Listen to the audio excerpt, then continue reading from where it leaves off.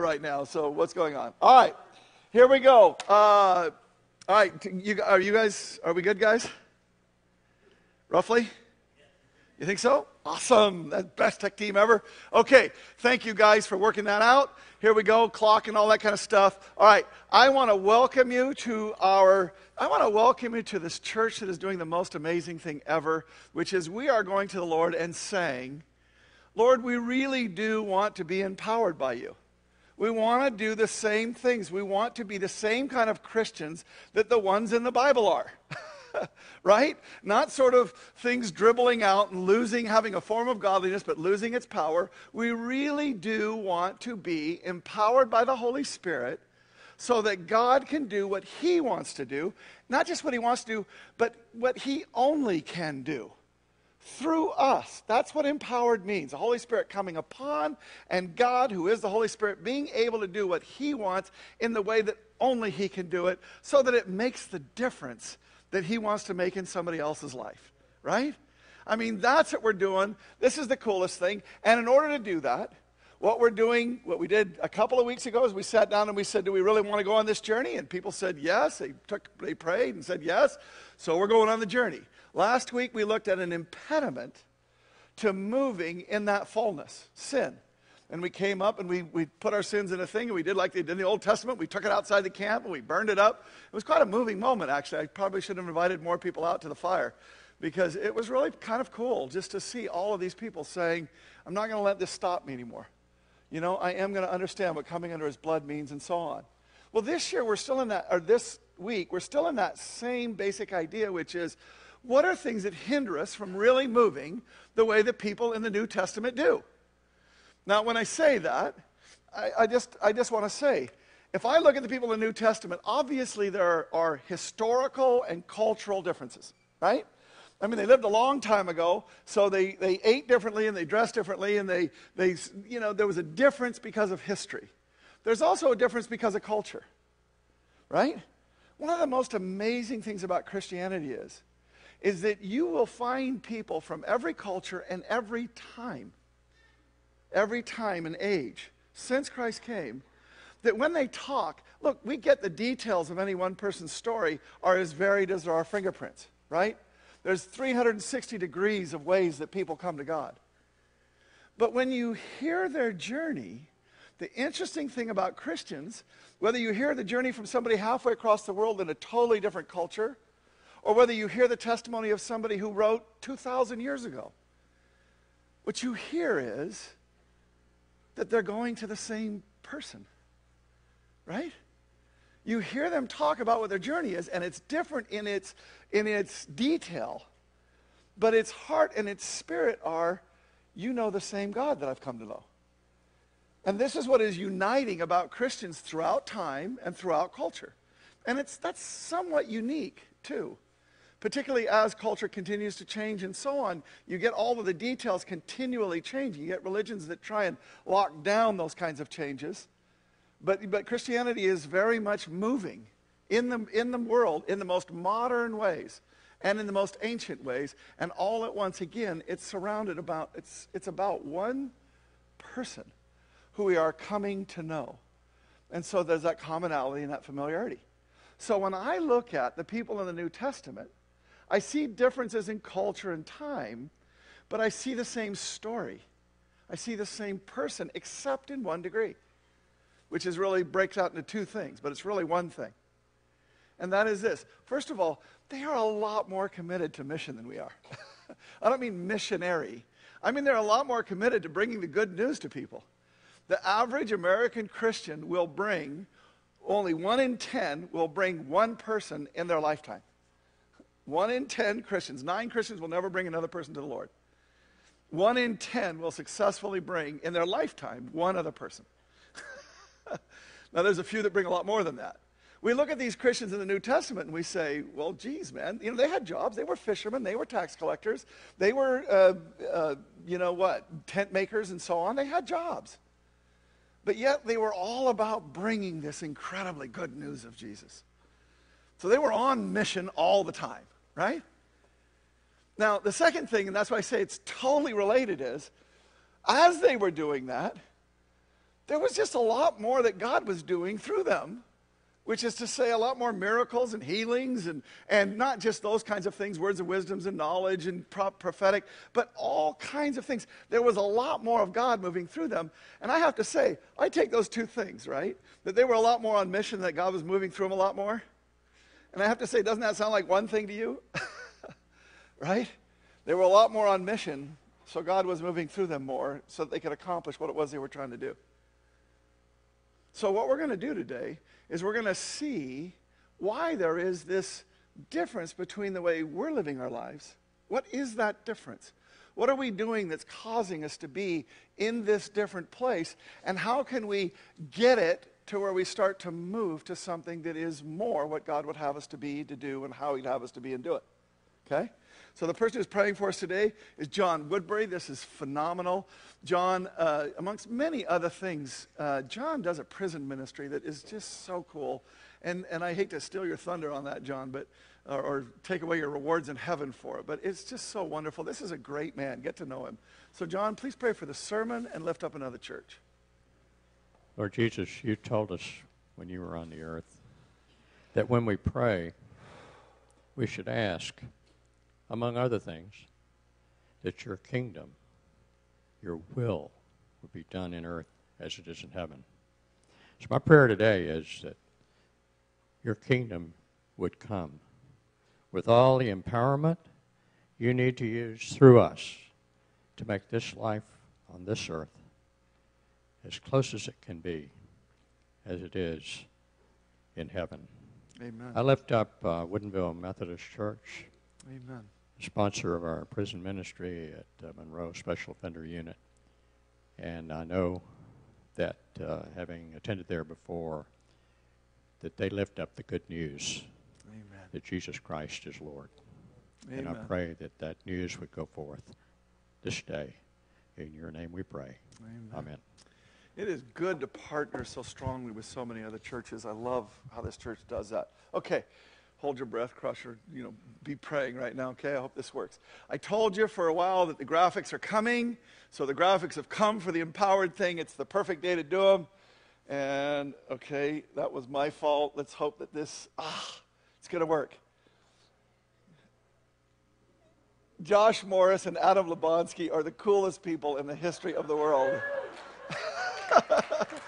Isn't that cool? I'm sorry, I just got to do it again. I'm pushing it here a little bit here, but I'm going to try it again. Okay, just pray that it works again. This is where we were running into our problem earlier. All right, it's still going to work. That's awesome. But isn't that just cool? Now, I hope you immediately get what this is from. Oh, by the way, those are Lake Sammers in those images right there. So you can kind of, at some point in time, you can look at that and try and figure out who's who. A couple of them are pretty obvious. Okay? All right. So you see how those the tongues of fire, so to speak, are resting on each one. This is that Pentecost moment, right? Now, let's just get to that Pentecost moment. But for our sermon today, we do need that we're going to go over fairly quickly, but we need to see this repeatedly because it's very important. The first thing is this idea that God empowers people is not new to the New Testament. This has been going on throughout the whole of Scripture. At the very beginning, we've got Moses, who is empowered by the Spirit to lead God's people, the Israelites. So much so that at one point in time, he just can't do it anymore. He's getting exhausted. He gets some good advice from his father-in-law. It's awesome. Then I will come down and speak with you there.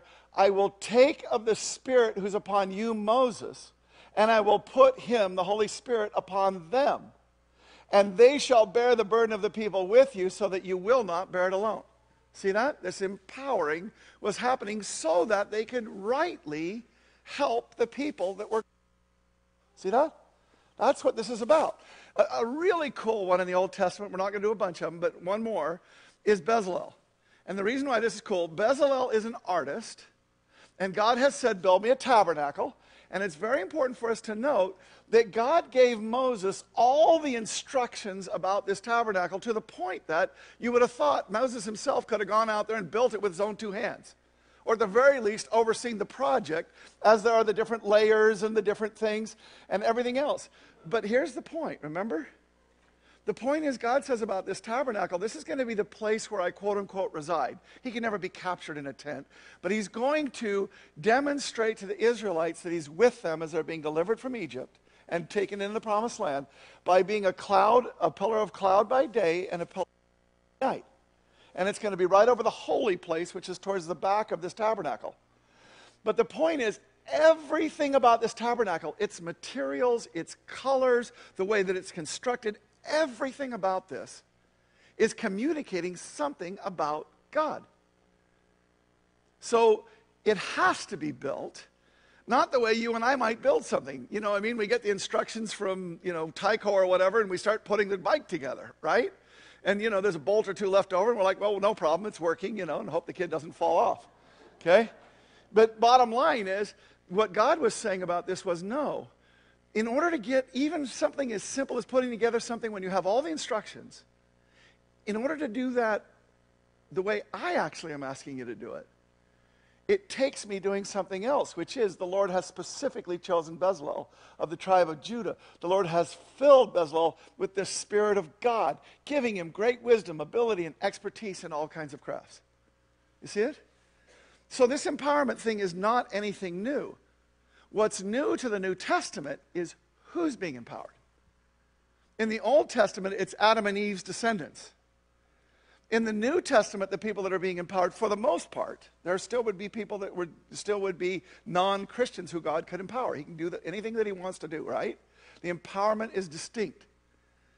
But in the New Testament, the ones that he's empowering, the one that we're talking about is, he has taken people and the Holy Spirit has come into them and made them new beings, new creatures. And that's who he's then empowering. So the Holy Spirit comes inside and makes us new, and then there's an empowerment. We see this first and foremost with the first one like this, who's Jesus, right? At his birth, before his birth, even the angel says, the Holy Spirit will come upon you, Mary, and the power of the Most High will overshadow you. And Jesus is no longer born in the same way that everybody else has been born before him, right? He's not a biological descendant of Adam and Eve. There is a descendancy of human nature that comes through Mary, but the other part is the Spirit of God. So he is born of the Spirit. Later for us to be called born again, right? But the bottom line is he's born of the Holy Spirit. And then here's what's really important to note. He's got the Holy Spirit inside of him up until what? 30 years old. He still has it then even. But he goes for 30 years and doesn't do any ministry until what happens? John bore witness. I saw the Spirit descend from heaven like a dove, and it remained on him. This is what is as Jesus' baptism in the Jordan. The Holy Spirit comes and resides. That was a thing God said to look for, and John's saying, this is it.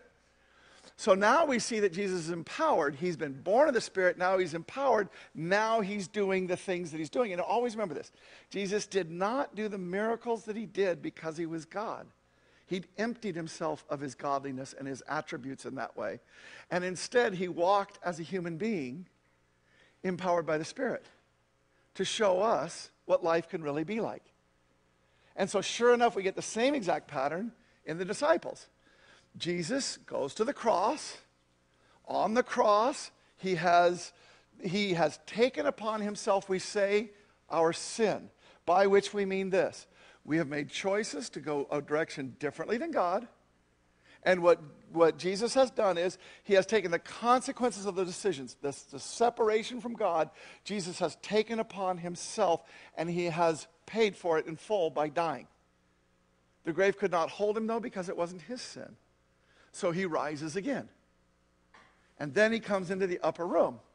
In the evening of the first day of the week, the disciples are gathered together. The doors are locked because they're afraid. Okay? They just killed Jesus. They're next. Then Jesus came, stood amongst them, and said, peace to you. That means don't be afraid anymore. But then he does this. Jesus said to them again, peace to you. This peace is this reconciliation with God. And here's how it's happening. As the Father sent me, I send you. After saying this, he breathed on them and said, receive the Holy Spirit. The same God who formed a lump of clay way back in the very beginning and breathed on it and made it a body with a spiritual being in it, with a spiritual essence. That same God who overshadowed Mary and created in her a new kind of person, has now come to the disciples who have been forgiven their sin by his death and are now made new by his Spirit. So they're born again, right? But you would think now that they're born again, they got the Holy Spirit inside. Who's the Holy Spirit? You know, like the one who hovered over everything and like gave it shape and meaning, and like creator. So you would think having the Holy Spirit inside, go for it, right? Go out there and minister and do whatever, God's in you, you're going to do great. But instead what Jesus tells them after 40 days of being with them after his resurrection, while he was still with them, he commanded them not to leave Jerusalem, but to wait for the Father's promise. This, he said, is what you heard from me. For John baptized with water, but you're going to be baptized with the Holy Spirit not many days from now. You'll receive power when the Holy Spirit has come on you, and you will be my witnesses in Jerusalem, Judea, Samaria, and the ends of the earth. See, he's telling people that have already been born again, wait until you're empowered so that when the Holy Spirit moves through you and you minister, it's not you. Can I say something? I don't think it's horrible that we would want to go out and do these things on our own. God has touched us, done wonderful things in us. It's a great story. It's a great testimony. Tell it. But if you really want to get him saved, actually let the Lord tell it through you. Let the Lord do it his way, so that it doesn't just look like a tent. It is actually the tabernacle made after the pattern that God intended. Are we catching this? I mean, it's not that complicated, but we need to cover this because of where we're going today. Okay? So there we go. And of course, what happens 10 days later? The day of Pentecost had fully arrived. They're all together in one place. Suddenly a sound like that of a violent rushing wind comes from heaven. It fills the whole house where they're staying. Tongues like flames of fire are divided, appear to them, and rest on each one of them. And they were all filled with the Holy Spirit. And that's what this image is to communicate to us. So we're going to be using this for a long time. And whenever you see that, I want you to remember what this is about. Okay? God empowering us so that he can do his will, his way through us. Okay? Now, having said that, we're returning to our main question for the day. And our main question for the day is, how come our lives look so different in these two regards, particularly in God moving in empowerment through us? How come don't we see and don't we minister in the same way that they did? What's the difference? Now, the first thing that we want to note is we're in Luke, and we're in this passage where Zechariah, he's ministering in the temple. The angel comes to him. He says, don't be afraid. God has heard your prayer. Your wife Elizabeth will give you a son. You're to name him John. We've already looked at this. You'll have great joy and gladness, and many will rejoice at his birth. He's going to be great in the eyes of the Lord. He must never touch wine or other alcoholic drinks. He'll be filled with the Holy Spirit even before his birth. Now listen, verse 16. And he will turn many Israelites to the Lord their God. What's he doing? He's turning hearts to God. When we're going out and ministering to people, what are we trying to do? Turn hearts to God. Okay? So, he will turn many Israelites to the Lord of God. He'll be a man with the spirit and the power of Elijah. In that, he will prepare the people for the coming of the Lord. See, the Lord wants to come. They need to be prepared so that they will receive, so that they will accept what the Lord has done. So here we go. Okay? He will prepare the people for the coming of the Lord. He'll turn the hearts of the father to their children. He'll cause the rebellious to accept the wisdom of the godly. If you want to know more about that passage, listen to last week. Watch it online. Okay? Bottom line, what we're looking at this week is the spirit and the power of Elijah. Now, what does this refer to? What's the spirit of Elijah? Repentance. But there's also a power. Let's take the first one first. The spirit of Elijah. What is John doing? He's calling people to repentance. What does Elijah do? Elijah lives in a time about 800 years before Jesus. And what is going on is the tribes have separated. 2 tribes are still following God, and they've gone south, or they just stay south. And 10 tribes in the north become what we now call Israel. And these kings are all bad, and you can understand why.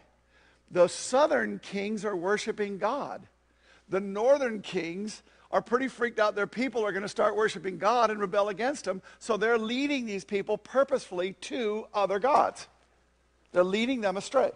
See that? Now it gets to its probably pinnacle in Ahab and the wonderful Jezebel. Right? Everybody knows what a Jezebel means, I hope. You know? It's just, wow.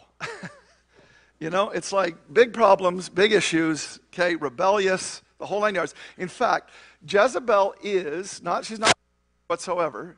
She is the daughter of a foreign king who is married to Ahab, and she is Jezebel. She wants them to follow the god Baal, which we just call Bel because, I mean, English people get to pronounce words any way they want because everybody speaks our language, then they have to speak it the way we do, okay? So Jezebel, Baal, Bel, her name is priest of Baal. That's what she is. So she's leading Israel to do these priests of Baal, and Elijah comes and he says, you know, there's a real God, and you guys are just getting impossibly far from him, and so here's what I'm going to do. You bring 450 of your prophets up to Mount Carmel. You let them build an altar. We'll put a dead animal, we'll sacrifice an animal on it, and we'll see if your God comes and consumes that sacrifice. Because you sacrifice animals, so you think that God's getting something. So if he's real, you'd think he'd show up and consume the sacrifice. So you do that, and then I'll do the same thing, and we'll see whose God is really real. This is a test. This is a thing that Elijah is counting on God to reveal himself as true and real. By the leading of God, by the way. God's the one who told him to do it. He didn't just make it up. That would be one of the reasons why we have some problems with some of the things we want to have happen. Because we thought they were a good idea, and then we really want God to do what we thought was a good idea. And let me just say clearly, you'll hear this for 2 years, just incessantly, it's a much better idea to find out what God actually wants to do, and then you're much more likely to have success in what you're doing. Okay? Having said that, in the spirit and power of Elijah, so what happens is they build their thing, and so we get to, they've been all morning long, they've been chanting and praying and being in trances and cutting themselves and doing all this. I love Elijah. About noontime, Elijah begins mocking him. You'll have to shout a little louder, he scoffed. Surely he's God. Maybe he's daydreaming. Maybe he's relieving himself. You know what that means? Maybe he's going to the bathroom. You know what I mean? You just got to call him back. Okay? Maybe he went away on a trip. You know, or he's asleep and he needs to be wakened. So the whole morning goes by, nothing happens. Elijah says, okay, my turn. He builds an altar. He tells people, go fill jugs of water and douse this thing. In fact, douse it 3 times so fully that he has to build a trench around it to hold all the water. What he's saying is, you're not going to have any excuse. It's not going to be a little tinder, you know, it's kind of a hot day. And I mean, after all, we were in the morning when there was dew, and you were in the afternoon when it was dry and hot or something stupid, right?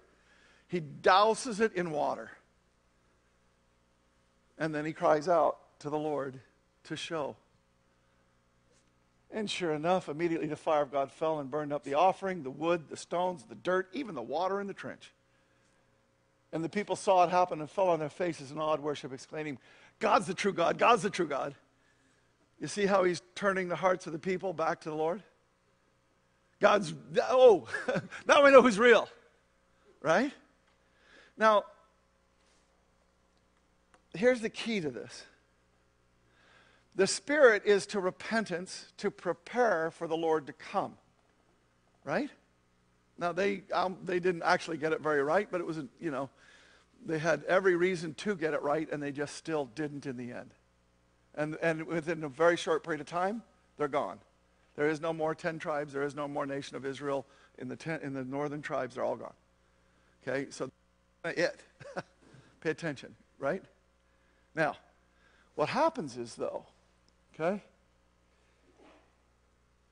in the New Testament, this same pattern continues, right? Paul does miracles. Peter does miracles. John does miracles. Stephen does miracles. Philip does miracles. There's all kinds of people all the way throughout that are doing miracles. And what we say is this: signs and wonders accompany the coming of the gospel. In other words, to prepare people's heart, there was some evidence that God was real, so that people had some reason to say there might be a difference between this God and my God, because my God I made with my own hands, and this God seems to be making things with his hands. So that's cooler, right? Got to pick one, the one that you made with your own hands, or the one that makes stuff. Let's go with the one that makes stuff, the one that does things. And so what we get is we get things like this. 1 Corinthians, my speech and my proclamation were not with persuasive words of man's wisdom, but with a powerful demonstration by the Spirit. How about this one? For when we brought you the good news, it was not only with words, but also with power. The Holy Spirit gave you full assurance that what we said was true. He's not saying that proclaiming the gospel in words is bad. He's saying, back it up. Right? He's saying, God wants to back it up. Now, we're getting into some areas here that we've been talking about for weeks about proof and so on, and this tricky little dynamic of proof, but just hang on to it for a sec. What I really want us to hear right now is, I don't want us to have the filters on that always filter away what the truth of the word is. Because the truth of the word is that the kingdom of God is not a matter of talk, but power. Now, we're not talking oppressive, domineering power. We're not talking a manly, worldly, kingly type of power. We're talking an evidence. We're talking God moving in a way that demonstrates that he's actually real. That's what he means by power. See? Now, let me just ask you something. When you're trying to lead somebody to the Lord, what do? What do? We go and we talk to him. Don't we? Isn't that what we think we're supposed to do? We go and we talk to them. Now, I want to say there's nothing wrong with talking to them, right? But I want to say something else. What if we were really praying and asking the Lord, what is it this person needs? What is it that's going on in this person's life? What if we actually really prayed for a person before we went and talked to them? When we were praying, we were actually expecting God maybe to help us out. What if there was an expectation that God actually wants to save them more than we do and is willing to step up to help do so? Because that's what's being said here. He's willing. He will. And that's what we see in the New Testament. Now, a little sidebar here. Note something. John the Baptist, of all the people, said to be the greatest prophet of all, he didn't do any miracles. So John the Baptist didn't do miracles? He did. You know the miracle that he did? Or the preparing that he did? He brought the way. If John had done miracles, John the gospel writer is the one that tells us this. If John had done miracles, the problem would have been that there would have been an even bigger debate between John's disciples and Jesus' disciples. What John did was, I'm not even worthy to untie his shoelaces. I'm not going to do any of that. Here's what I'm going to do. I'm going to prepare your way in repentance, and then the one who really does all of this other dimensional stuff is going to come and do it. He's going to show us that the kingdom is indeed at hand, right here, right now, in operation. So John's the one who brings in the guy who brings it all in, who brings the kingdom of God into this earth in a way that is demonstrably different from anything that had happened before. Much, much, much more so. All right. So with that, okay, where we are is, we see that God wants to bring people. There is a signs and wonders aspect to it. Now let me say really carefully, really clearly, anybody who's been around here for a long time knows this. I am really abhorrent to the circus and the perversion that takes place when people start to try and move in the Holy Spirit. There is a deception that comes. If Satan cannot keep you in the ditch of inactivity, he will try to get you into the ditch of hyperactivity. Either way, you won't be on the high road that is Christ. Okay? So there's a lot of perversions that have taken people and said, that's kooky, that's weird, I'm not going to do it. Let me say something. If we're not doing it like Jesus, we're not doing it right. And what Jesus did was not kooky or weird. It was incredibly attractive. Why? Because it wasn't about themselves and it wasn't about the show. And this is Corinthians now. We've been saying this is a mashup of Luke and Corinthians. Luke is the Holy Spirit done right. Corinthians is the Holy Spirit done wrong. In Corinthians, what the people did wrong was they were bringing glory to themselves. It was about themselves. In Luke, it was about other people. So that orientation to other people is what keeps it real, because if somebody's sick and dying and they get healed, they don't think that's kooky, and neither does anybody else. If somebody wants to do a circus thing, that's kooky. So we're not doing circus things. What we're doing is what Jesus did. He's our guide. He's our model. That's what we're going to do, right? So with that in mind now, I need to take you on a little, it's not really a side path, but I need to take you down a little tributary of this river, because I need you to see something about one of the reasons why we are not moving in it like they did that is actually true. We really are not moving like this, and we will never in this regard. Okay? Watch this. There is always in the Lord a movement from touch to faith. We've looked at it before and say healing. When Jesus first heals Peter's mom, right, at the very beginning of everything, they don't know that he can heal. So there's no faith involved. He just touches him and she gets healed. And they're going, oh, he heals people. And then for the rest of the time, Jesus is working out with them in ever deeper ways about healing. Our The Journey class, we did some notes and we've been looking at this stuff. The Journey class has been a blast. I mean, God's just showing up. And we looked at all of these healing things, and we looked and saw how much Jesus was pushing faith more and more and more. He was trying to get people to believe and take them out of the manifestation, the sign, and take them into the reality, the person. Okay? So having said that, there's this journey in all the time in God from touch to faith. He's got to show us what it looks like, and then he wants us to start believing for it. So, in the things of the Holy Spirit, we see this exact pattern in Acts. Because after all, when the day of Pentecost had arrived, they were all together in one place. A sound like a violent rushing wind comes from heaven, fills the whole house where they're staying. Tongues like flames of fire divided appear on them and rest on each one of them. Now, how much faith did it take for them to have that happen to them? Right? I mean, they're just sitting there praying. They didn't know to expect any of this, right? And all of a sudden, big sound, oh my gosh, what is that? And then fire coming on them and the whole thing. This is God doing this. A big neon billboard going, bing, bing, bing. God sitting over there, he's going, look over here, look over here. Something new is happening. I mean, this gets their attention, right? So what God is doing is he's saying, look, when the first time I do something, I've got to do something so that you know that this is something. Because actually what's going on is in the spirit, and it's not nearly as visible. It actually has more effect. The signs go away. In fact, let me ask you this question. So God comes and baptizes people with this rushing mighty wind and fire. So now, since we're learning from the Bible, the way everybody gets baptized in the Spirit is how? A violent rushing mighty wind and fire. And so people in Jerusalem, I mean, this is the story, right? They're in Jerusalem, and they're just, having lunch, and all of a sudden a violent rushing wind comes, and fire hits them, bam, they're, right?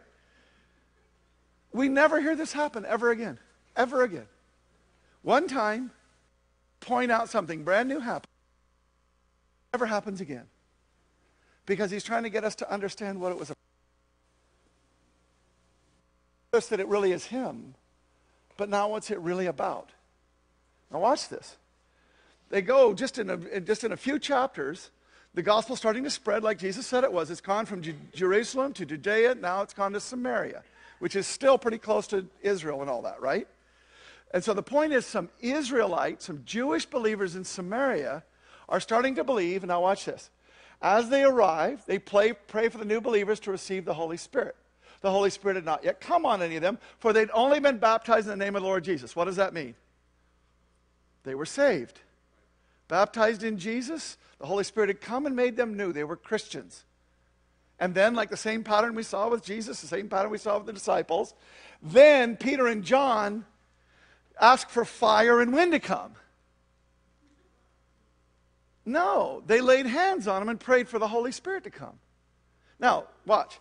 Does it take more faith to ask somebody to lay hands on you or just be standing there and have the wind and fire come? Which takes more faith?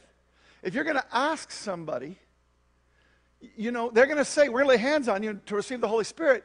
You got to say yes to that. These are new believers. They're excited. They're not struggling with this, and they're not asking, and this is key, they're not asking for proof.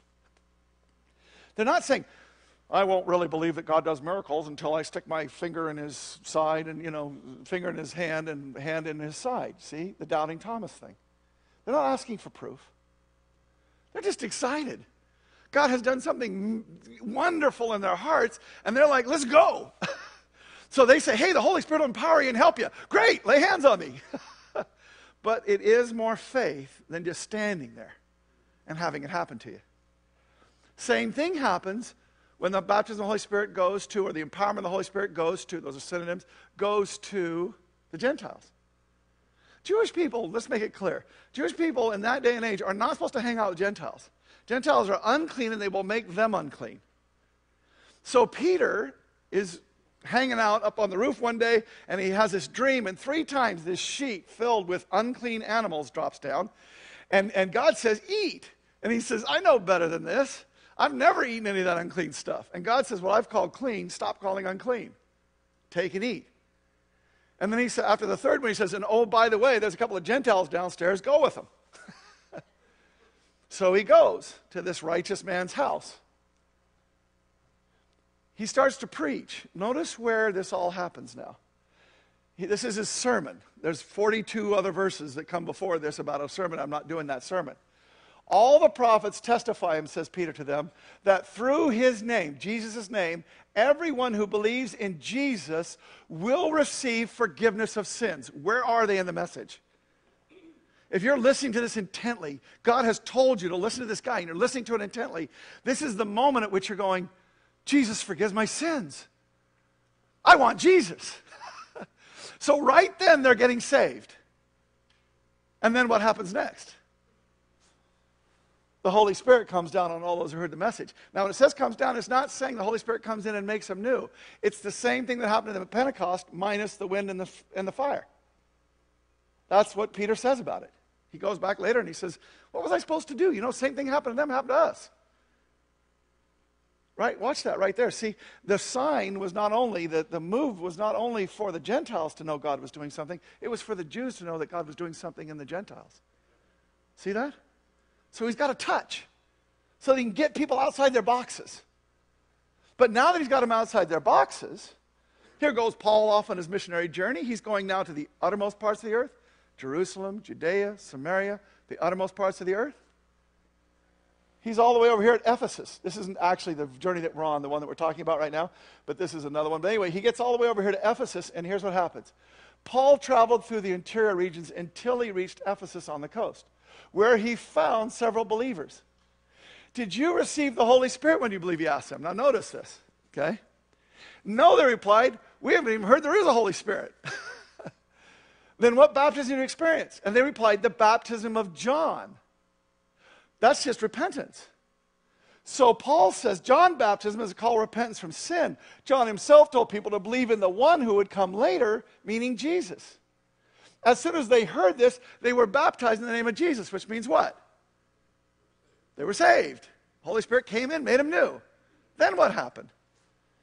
Paul laid his hands on them and the Holy Spirit came on them. No, I mean, these are new Gentiles. This isn't a new area. This is somewhere out there. Why didn't God go ahead and do the touch thing again? Why didn't he? Why is he moving it all this, even that close? They're so far away. Why is he doing that? Now follow this concept. Because there's an accountability. God is trying to move us to a place of faith, and there's an accountability that they have. We're going to see this in 1 second, but let me tell you a little story first. This whole movement from touch to faith is really keen to me because God moved me through this. In 1983, I got baptized in the Holy Spirit, empowered by His Spirit, and you know me, wallflower that I am, I just kept it to myself and didn't tell anybody about it.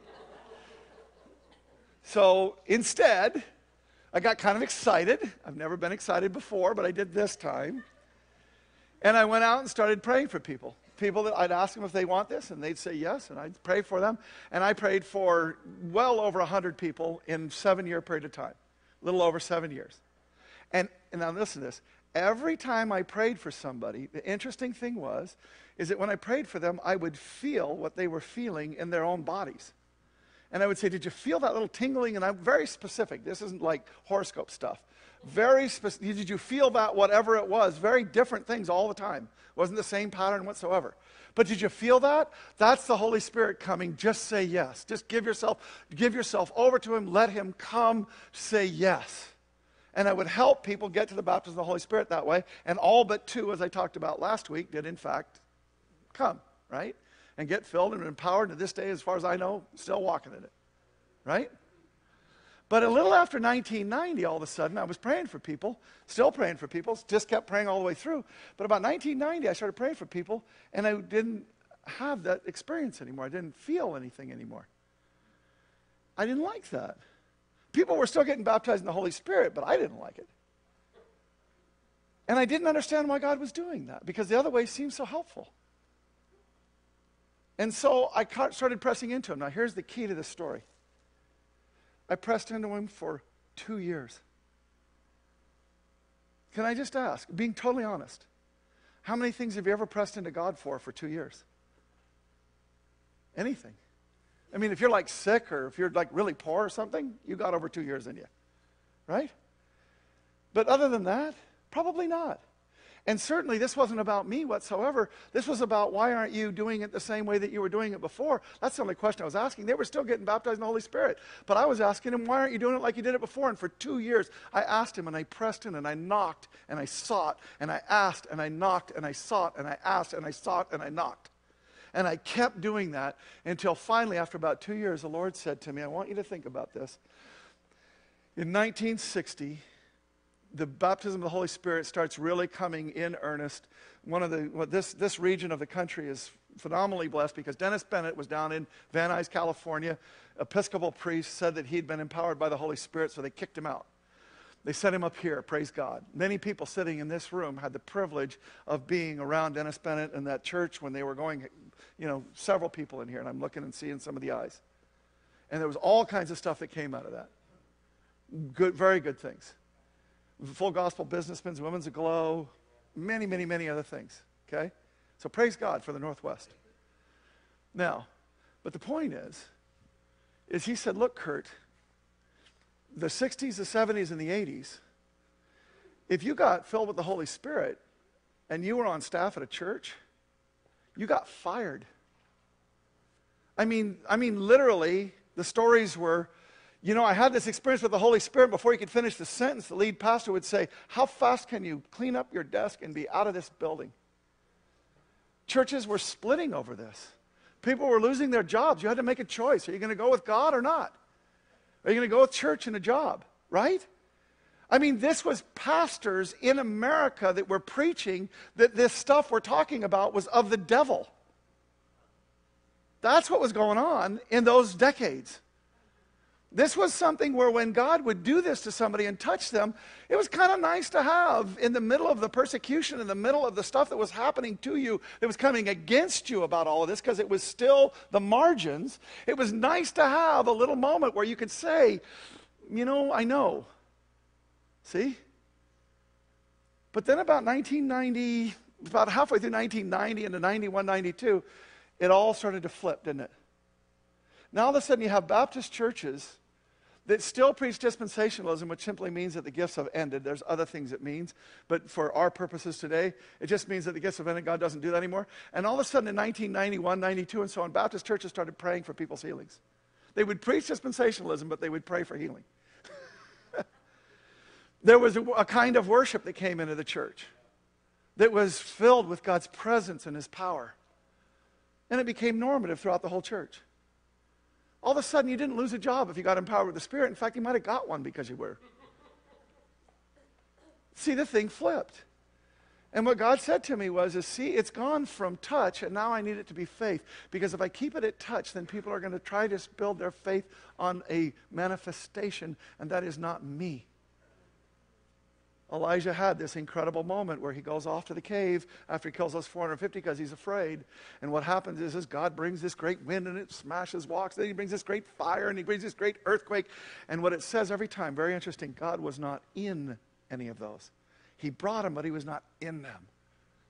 What was he in? Then a still small voice said, Elijah, what are you doing here? You just killed 450 prophets. You did good. Why are you running away? Right? The person of God, the person of Christ, the person of the Holy Spirit. When that happened, God said, I'm not going to touch anymore. And so I did something. I don't know if I did this right or not. You'll have to tell me. There's several people who have been baptized this way or been empowered this way. So, tell people it does still work. But I actually took this and I went, you know what, God? Kind of like, the one guy who said, Jesus come, or they said, you got to come. And he said, I'll come to your house. Oh, no, I'm not worthy of being in my house. You just tell them and they'll do what they do and all that kind of stuff. You remember that story? Well, in that same vein, what I started doing is I started saying, when I pray and lay hands on people, they still think that it's somehow me doing something. Since it's faith, since what you really want to build it on is faith, and now listen carefully here, because I'm into some heavy-duty charismatic theology right now. And I can stand on this, and I don't know that I would die at it, but boy, somebody would really have to convince me where I was wrong before I'd come off of it. Okay? I think that there's a whole lot of people that are moving in the empowerment of the Holy Spirit and don't even get it. Don't even know that. I think there's Baptist preachers that have preached against it for years and are moving in it. I think there's people that have been prayed around in circles and they can't figure out why they didn't get it. And the truth is they got it. They're just looking for something else. The fact is I think there's a whole lot of people that have asked God at some time, God, help me minister. And when you say, God, help me minister, what does God do? Why, he helps you minister. See, I tell you, keep on asking and you will receive what you ask for. Keep on seeking and you will find. Keep on knocking, the door will be open. Everyone who asks receives. Everyone who seeks finds. Everyone who knocks, the door will be open. You've heard that, right? And that's about, the financial need that you've got or the healing that you need or whatever, right? That's what that's about, right? But it isn't about that at all, is it? Look, you fathers, if your children ask for a fish, do you give them a snake? If they ask for an egg, do you give them a scorpion? Of course not. So if you sinful people know how to give good gifts to your children, how much more will your heavenly Father give the Holy Spirit to those who ask him? And he's not talking here about the Holy Spirit in salvation. He's talking about how much more will he give if you ask him to move through. John Wimber did this in the best way. John Wimber used to ask people, do you want to be prayed for to receive the baptism of the Holy Spirit? And to a man, they all said no. So he finally went, I give. Do you want to be prayed for to be empowered in your ministry? Yes. It's the same thing. But he just said, who cares about the language? The language actually becomes important. But let's worry about the language later. Let's get this part right. And so what I started doing with people is this. I started saying, I'm not going to pray for you and lay hands on you. If you really want me to, I will. I don't care. I just want you to get empowered, right? If you need me to do it, fine. But do understand, you're going to have to get me out of the way quick because, I'm not any good. Okay? You really need God. What I started doing was I started saying, on the way home in your car, just ask God to empower you. When you get home, if that seems too casual to you, that's fine. Go into your closet when you get home and be in some place and pray and ask God with all your heart, mind, soul, and strength that you would be empowered. And don't expect anything to happen. Just expect him to do what you asked. And get up from that closet and go try and minister to somebody. And start moving in this. Because this is for all. This is the normal Christian life. It's been perverted and corrupted and Corinthianized in ways that have made it freaky and people have backed off of it. But the fact of the matter is what God wanted. Of course Satan tries to pervert that which is actually God. Right? Should we be surprised about that? Having said that, I'm going to do a quick thing here. Okay? I just want to take you down one more thing on this and then I'm wrapping it up. See, high accountability means you should have known. Doesn't mean you do know. It just means there's every reason for you to think that you could have known. Low accountability means there's no, there's a spectrum, right? And it's all the way to somebody who's literally never heard the name of Jesus before. Okay? Down here is low faith. And what that means is little or no faith. They don't believe. When I say faith, I'm not talking about faith in something. I'm talking about faith in the real God who wants to empower you to do his ministry. Okay? So there's people that don't have any of that in them. And then there's high faith, such as to be able to move a mountain, it says in the word, right? Okay, so now here we go. Which quadrant do you fit in? So here's the first quadrant. Low faith, low accountability. David, you're up. Okay? I want you to meet David, my Muslim friend. Now, he's not actually a Muslim, okay? But I want you to meet David, okay? I'm not, he says. Okay, so low faith, low accountability. You realize in Muslim countries right now, boy, I just cannot get this thing to stay still. In Muslim countries, there's a whole lot of them that are closed, and it is illegal to proselytize. It's illegal to talk about Christianity to Muslims. It's not only illegal to just talk about it, it's illegal for the Muslim to convert to Christianity. It's illegal. There are penalties for it. It sometimes even comes to death. But it certainly is ostracization from family. It certainly is a whole lot of other things and everything else. It's illegal. So these are closed countries where the only thing they ever hear about God who empowers and Jesus Christ and so on is usually a great deception, a great lie on what is actually true. Right? So here's David in a closed Muslim nation. So he's got low faith, He doesn't believe in a God that moves through you. Muslim doesn't believe that. The Islam religion doesn't believe that God does that. That's not how, most religions don't think that. There's only a few that do. Okay? Low accountability, which means there's no way that he could have known. Where was he ever going to hear it? Right? Now, what's the likelihood of him seeing a miracle? Tell me what it is. Is it high or low or medium? And tell me why. Why? Why is it high? Touch is really good. There's one more way to put it. Touch is exactly right. Go ahead, Jenny. Yeah, because God wants to save him. You know what I mean? He likes him. He wants to bring him to him. So the probability is very high. In fact, you do know what's going on in Muslim countries right now, right? You do know that what's happening in that 1040 closed window is people by the scores are having visions of Jesus. He's coming to them in dreams and visions and revealing himself to them. And I know one of these people personally.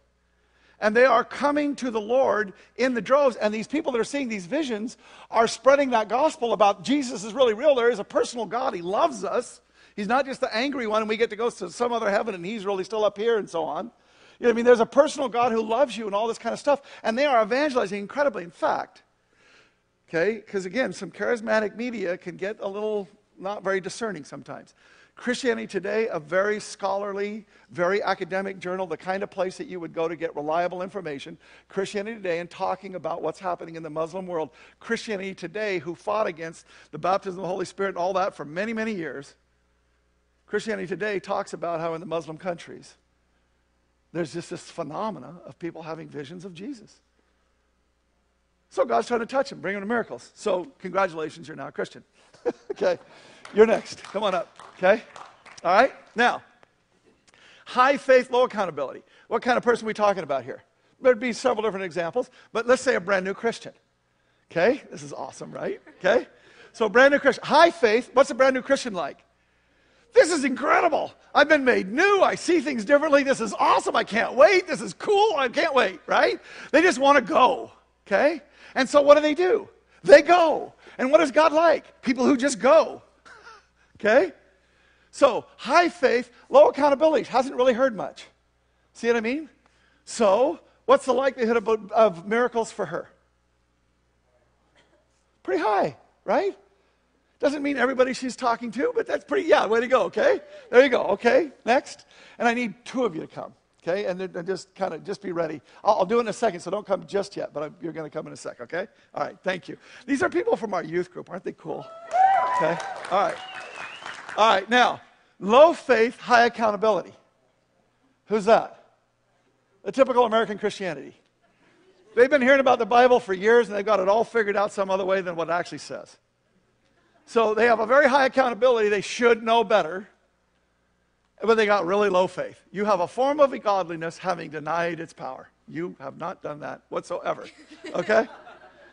Now, what's the likelihood of miracles here? Right. So it's low. Now, I want to do something, okay? I'm going to have you sit, and then would you come up? It's not just Christians that fit into this. It's the typical American. I want you to just watch this. Now, we're just saying that this is the typical American, doesn't know Jesus. But do think about it. What's the chances of the typical American having had some church experience? Pretty high. Even if they haven't had church experience, what's the possibility that they've actually had pretty good exposure to the fact that Jesus Christ did miracles, that he lived, that he wants to save you, and that God does miracles and stuff like that? Is it right? It's pretty high, right? So the accountability on the typical American is actually pretty high, isn't it? Okay? Now, their faith is low, but the accountability is pretty high. So the chances of this person seeing miracles is low, and I just want to take you here. I want to show you something. See, because here's what we say. We say, well, if God would just do a miracle, then my faith would be high. If God would just do something that I could see, it would be high, right? So here we go. Then the rich man says, he goes up to heaven. He says, please, Father Abraham. The rich man goes, and Lazarus is across this great gulf. The rich man is in a place of torment. Lazarus, the poor man, is in Abraham's bosom in heaven. He says, please, Father, at least send him to my father's home, for I have 5 brothers, and I want him to warn them so that they don't end up in this place of torment.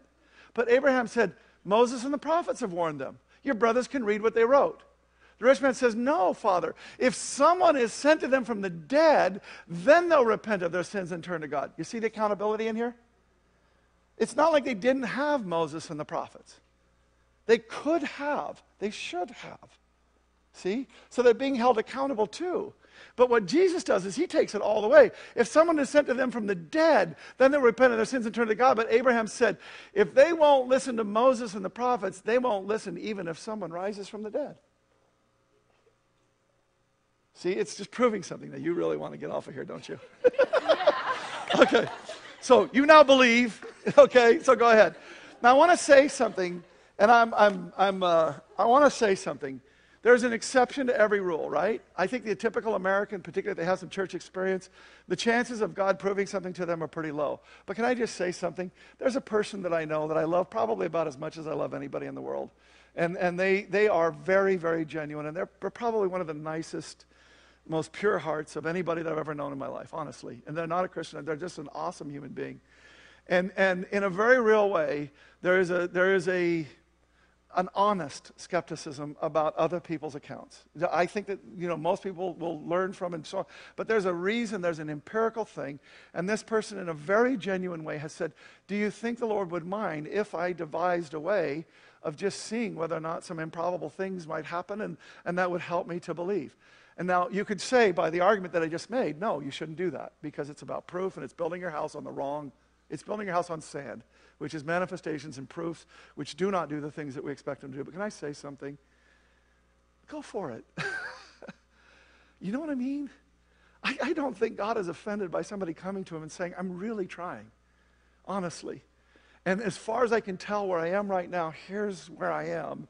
And could you please? You see what I'm saying? I mean, if we don't have a graciousness about who God is, we do not know who God is. Okay? So I just want to be careful about that, having said that. Now we got our last one, okay? So come on up, okay? All right? Now, we're back to, what did I do? I may have frozen back there. Okay? There you go, thank you. Hit one more for me. All right. High faith, high accountability. Okay? Who is this person? They're the Lake Sam Christian, right? Because everybody here really believes, right? Here's the truth. 2 years from now, I think everybody here is going to believe in such a deeper way that can I change it from Lake Sam Christian to this? The person who's pressing into movement empowerment. High faith, high accountability. What's the chances of them seeing miracles? High. High. What's the chances of them seeing miracles every time like we see in Scripture? Actually low. Even Jesus could only do a few miracles because of their unbelief. We're not the only factor in this equation. You see it? Our faith is not the only thing. Thank you very much for saving so many people.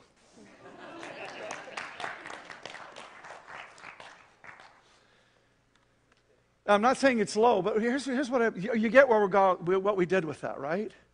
What I'm trying to do is I'm trying to build us to a place where we think differently about these things, because I'm ending right now, here's where the problem is, and this is a big problem. We let our experiences define our beliefs instead of the Word. And so we do not experience what the Word says is ours. Here's what happens. We go and we pray for somebody, and they don't get healed.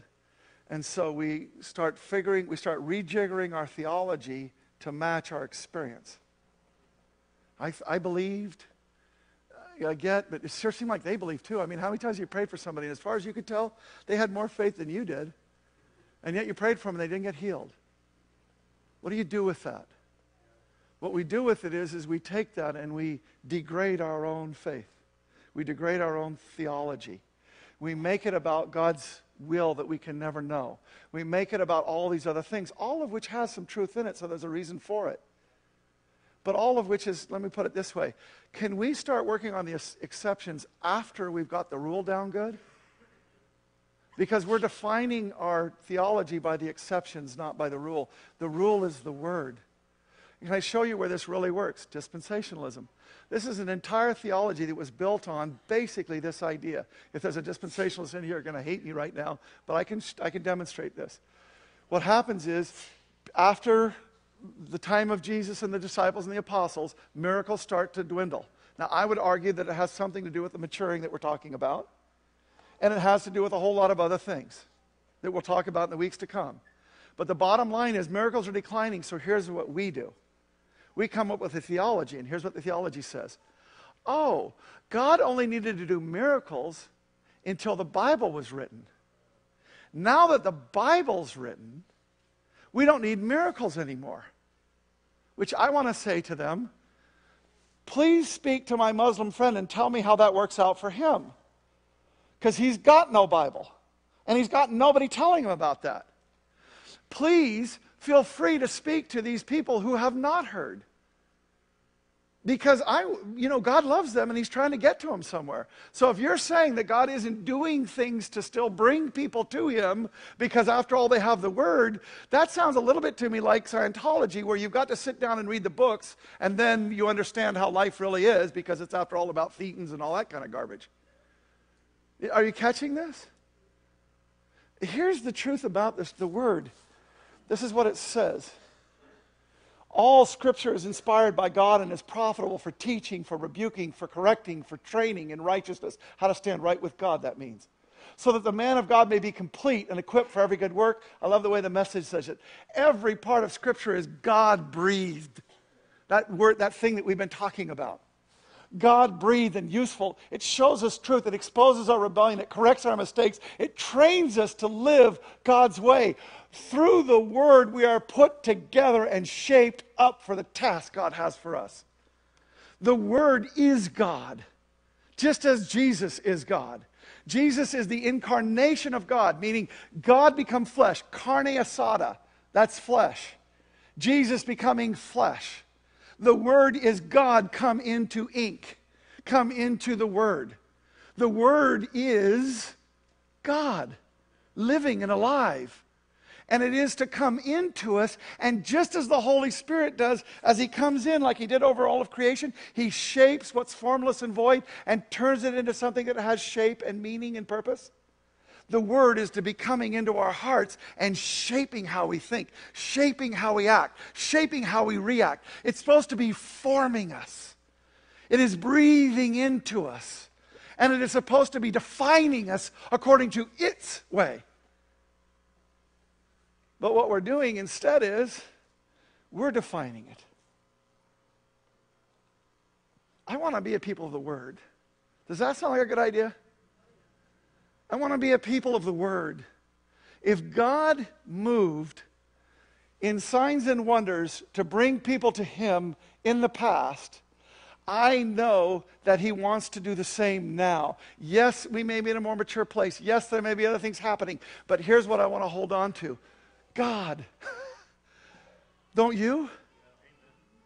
I want us to go after this all the way. I want us to understand that no eye has seen, nor ear has heard, no mind has imagined what God has prepared for those who love Him.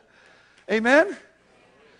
So Lord, in Jesus' holy and precious name, your people come before your throne. And what we come before to do is to be shaped by you. What we are going to do this week is we are going to let this seed plant in us and let it agitate us. We're going to take this thought that the Christians of old were somehow really different than us, even though we shouldn't be. And we're going to let that stir something in us to where we start to hunger and thirst, to where we start to desire in fullness, to where we start to go after with everything we've got who you are in fullness and who you want us to be. So in Jesus' holy and precious name, this congregation comes before you and says, your kingdom come, your will be done. Or as I put for this week's title, your kingdom done. Make that be the truth through us. We reach down before and we pick up this communion and we take that lower cup in which is the body of Christ that was broken. And we understand that what that means is that we have strayed. We have allowed our theology to become redefined. We have allowed ourselves to lose faith. And in Jesus' holy and precious name, it has broken us. So we put our fingers in there and we break that bread and get that nice noise going on in this room to say we get it. We are preparing the way of the Lord by repenting. We are preparing the way of the Lord by expecting you to come and to heal us, to make us whole, to make us in your image, ever more so. Take this cup with me, would you please?